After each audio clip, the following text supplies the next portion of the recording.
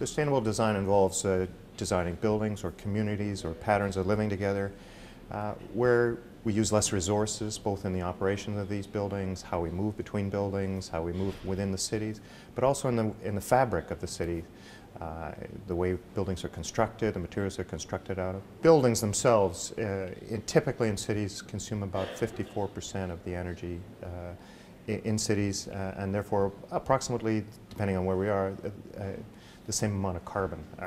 So if you look at a total of emissions in a city, about half of those come from either the operations of buildings or the construction of buildings. Renewables is a fairly new area of energy consumption.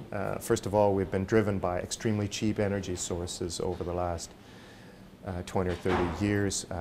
The cost of gas energy or other forms of energy in buildings is, relatively speaking, cheap when you compare it to, say, the cost of purchasing a building or the cost of your mortgage or something like that. Energy just isn't a big factor.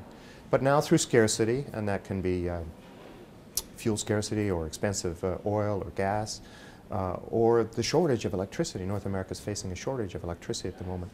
We know now that the price of these things is going to go up, and we want to actually conserve this energy or replace it with renewables. So if we look at what we can do with sustainable design in buildings, we know how to reduce the energy consumption in buildings easily by half, and more technically, for more advanced projects, by as much as 85%. So we can actually sip energy when we design buildings properly. And that helps because it reduces the carbon footprint. There's also a fantastic new area of opportunity opening up, and that's in designing the infrastructure that connect buildings to energy systems.